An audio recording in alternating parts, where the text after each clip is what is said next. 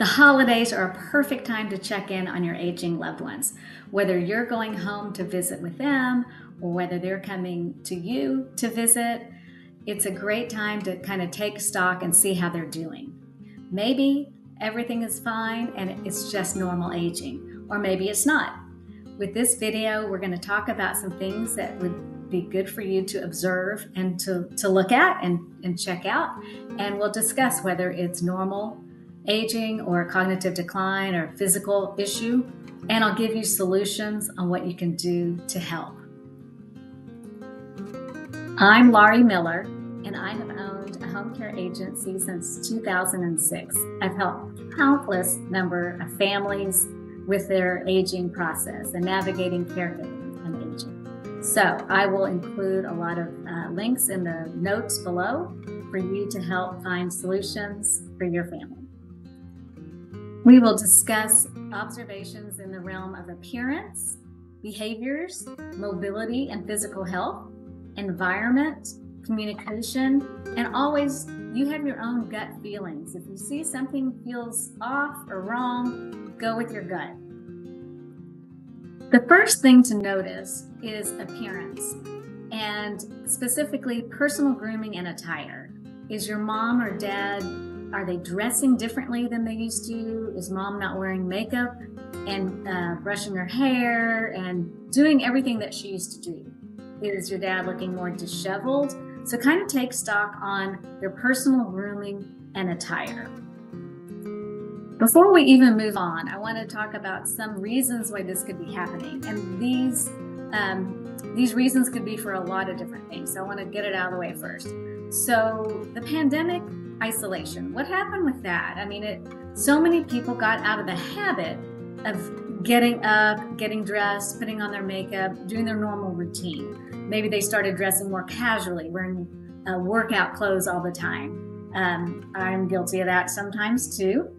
But it could just be that, and they're out of habit. So maybe mom's not getting dressed and putting on jewelry and makeup and all the things because she's just out of the habit of it. So that's an easy thing to fix if it is something that you're concerned about.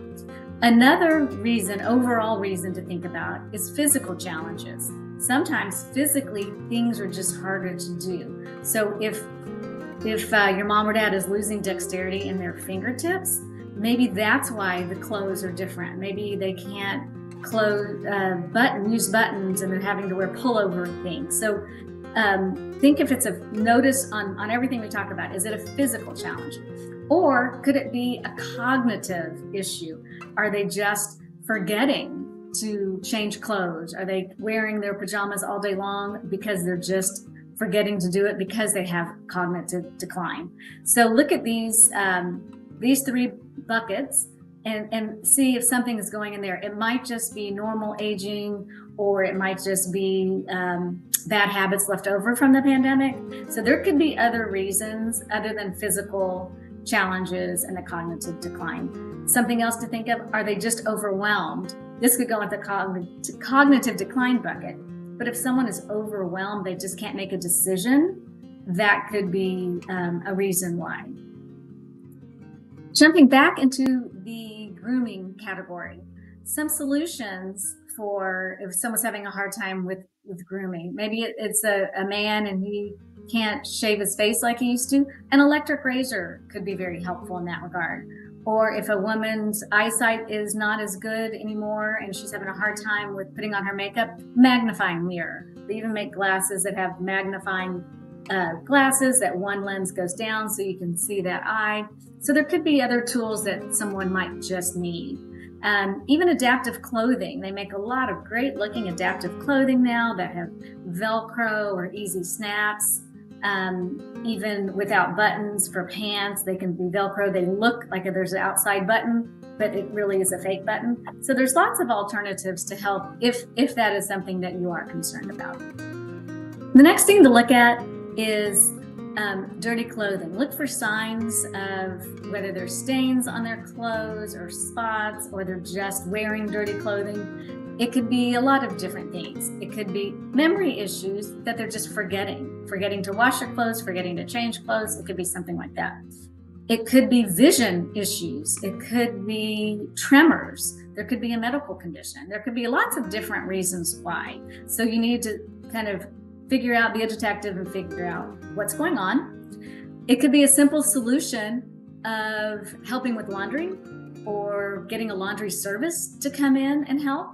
If there's a caregiver involved, they can start helping with the laundry. And I mentioned before, adaptive clothing can just make certain clothes easier to wear than others. The next thing to notice is weight. Whether it's up or down, they're gaining or losing, that's something to take notice of. And it could also be several different things. It could be, if it's a cognition issue, memory problem, they could forget to eat, or they could forget that they already ate and ate again. So those are some things to look for. It could be the fact that it's hard to cook. Maybe it's a physical challenge and it's just too hard to cook. And either they're eating a lot of junk food and gaining weight, or they're just not eating and losing weight. Look and see if it could be a medication that's having weight gain or loss. So you can check all those different items.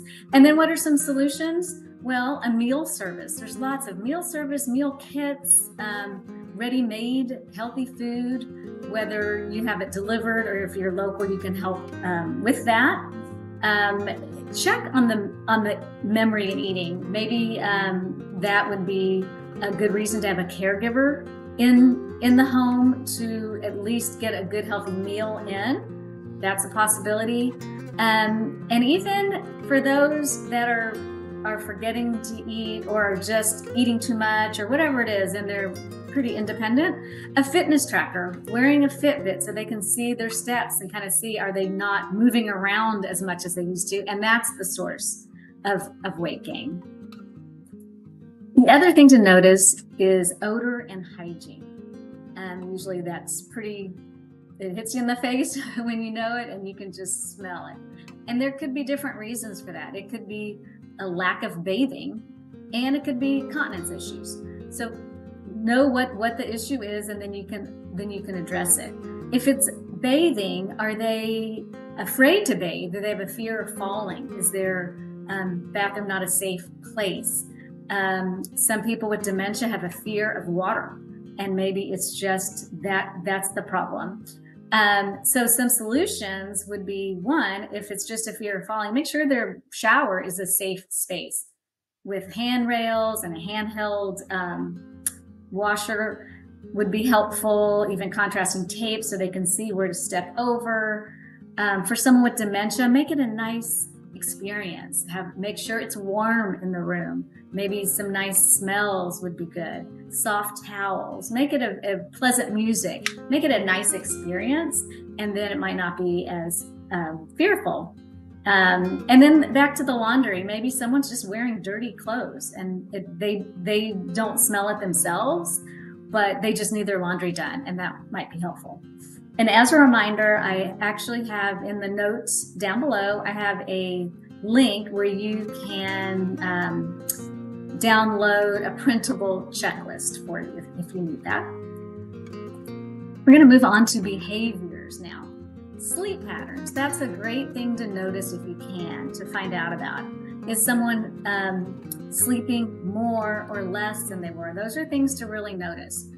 Do they seem unmotivated to get up in the morning? And it could be lots of reasons, but some things you can do to help. One is if they're napping by day, maybe that's why they're not sleeping well at night. So make sure that they're not bored by day. Is there something they can do? Find purpose for your loved one and maybe keep them more active by day, and they'll sleep better at night.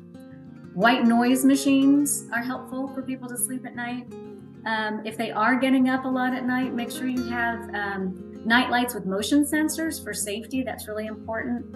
And make sure that they're not taking medications at the wrong time. Sometimes people will take meds at night, but maybe they should be in the morning because they could keep you awake or hyper, or vice versa. Maybe someone's taking kind of a medicine that should be at night that helps someone sleep, and they're taking it in the morning, and that makes them more tired than they should be. Again, if someone had a Fitbit and they wore it at night, you could kind of get some insight and track some data on how they're sleeping. Those are always good ideas too. Do you notice your loved one may be having difficulty in making decisions? Do they feel apathetic or even indecisive? If that's the case, could be lots of reasons. If it's something that's really different for your loved one, you might want to seek a professional opinion, because maybe there is something else going on. Otherwise, maybe there's some apps that they can use. Alexa is very helpful. There's lots of apps with reminders or schedules, so they don't have to make those decisions, and they know what the schedule is, and it can help them a lot, and that can be much easier to do. You notice big personality changes in your loved one. Do they seem more withdrawn or socially isolated? Have they stopped going out with friends, not interested in hobbies anymore? If that's the case, I would suggest that you seek professional opinion. They could be depressed, it could be cognitive decline, and you should probably find out what's going on. Some things to do in the meanwhile: there are some wonderful motion sensors that you can put in the home that you can get some good data on knowing what's going on. Are they just watching TV all day? You could see what room they're in, not visually see, but from the motion. Are they just sleeping the whole day away? Are they not moving from room to room? You can really get a lot of good information from that. There's also some good apps to use. There's an app called SingFit that's like having a music therapist in your pocket, and that can help relieve agitation. It's just fun. It's something to do. That's a great thing. Maybe a companion in the home would be helpful to help someone get out of the house. Maybe they're afraid to leave the house alone and they just need someone to be with them. Pet therapy is also a great thing to do for someone who has agitation. There's lots of good alternative ideas, but first you need to know what's going on. Let's move on to mobility and physical health. So something to notice is their balance and coordination. Are they having a harder time getting up and down from a chair? Are they surfing on the furniture? Do they use the furniture to go from place to place? Do they appear unsteady on their feet? So if any of these things happen, maybe they need some physical therapy to get their balance back in order, to get stronger. Maybe talk to the physical therapist. Maybe they need a cane or a walker to help with their mobility. We don't want them to fall, and using furniture to surf on is never a good idea. Notice if your loved one is having difficulty with everyday tasks, like we mentioned before, like cooking or laundry or getting up and down from a chair. All of these everyday tasks, if they're becoming difficult, maybe it's time to bring in help. Maybe it's time for a caregiver a couple times a week. Maybe that would be very helpful. And again, falling is the last thing we want our loved one to do, because that will cause a cascade of problems. So maybe they just need a little help with those everyday tasks. Notice your loved one's energy level. Do they feel exhausted? Do they look like they're exhausted all the time? Do they have no stamina? Do they just can't seem to do anything? That could be a sign of depression. It could be a sign that they're not eating well. Make sure they're eating enough and make sure they're eating healthy foods. We mentioned sleep. Make sure they're getting enough sleep at night. Are they, again, napping all day and not sleeping at night? Are they bored, silly? Do they need something to do? Being bored can zap your energy. Make sure that there's purpose in their life. Get outside. Go do something. That makes all the difference in the world. Again, if you think it's depression, seek professional advice and professional counsel, because maybe there is some counseling they can have. Maybe there's medication that can help. But energy level can reveal a lot. Let's talk about the environment. So one thing to look at is the refrigerator and the pantry. Now this can be a very touchy area because people can be offended if you look in the refrigerator and they have a ton of expired stuff. But it's really important that you do clean it out. The refrigerator, the freezer, and the pantry. And I will make a suggestion: ask first, don't just throw stuff out, but look and see, and if it's okay, throw stuff that's 10 years old out, obviously, and even more recent than that. But in the refrigerator, if there's old mustards and mayonnaise and that kind of stuff, make note of what you need to replace it with. So don't just throw everything out and then they're left with nothing in the refrigerator. And same thing with the pantry. If you are throwing out old soups and old canned goods, make sure you replace it so that they have the foods that they think that are there. If there's a caregiver in place, that's a great thing to add to the care plan, that periodically, whether it's every couple of months or however often, they should go through the refrigerator, the freezer, and the pantry. Some solutions, we had mentioned the meal kits and the meal delivery. That's really helpful, so there's not too much of the food being wasted and that they can have more of the fresh food and then throw that away. So that's really important because we don't want people to get sick and eat rotten food. And one other thing, when people have dementia, sometimes they can't taste rotten food. So it's really important that we keep that current. So take a look and see if there's uncharacteristic clutter lying around. Is someone all of a sudden become a hoarder, really, or there's just junk all around? Is that's what's happening? Is it cognitive decline and they just aren't remembering to throw everything away? Is it a physical issue where they physically are having a hard time making it to the trash can? I mean, there's different reasons. It's a safety hazard no matter what the reason is. So what can you do? One, if it's a real hoarding situation, I recommend contacting a professional organizer.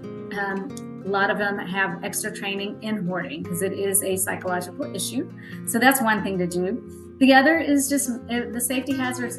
Are there a lot of throw rugs that are loose? One, if you can remove the throw rugs, that's the best.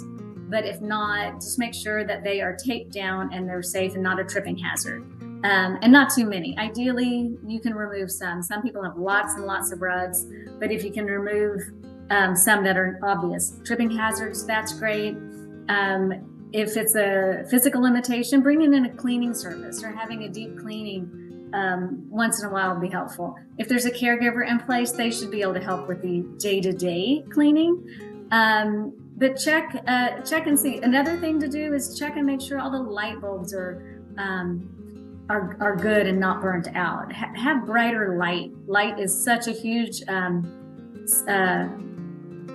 mitigating safety hazards. So you need lights, maybe the motion sensors that turn on automatically. Make sure the lighting is good. If your loved one's still driving, go and check the car and the garage. Look for dents, look for signs of fender benders. I know when my grandfather was still driving, he didn't tell anybody when he would have a fender bender. He kept it to himself because he was so afraid of getting the keys taken away from him, which did happen. But that was a long time ago before Uber and Lyft, which are a great option for people nowadays. So check the garage, make sure they didn't hit the wall, which could happen. I've seen that before.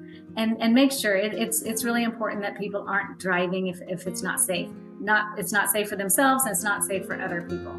And if you do end up needing to take away the car keys, don't just do that. You need to have another option in place. You can't just say call Uber or Lyft. You need to teach them how to use it, or you can get a companion app where you can control the Uber and Lyft, and they don't have to worry about that. They can just ask you to call them a car, and you can do that.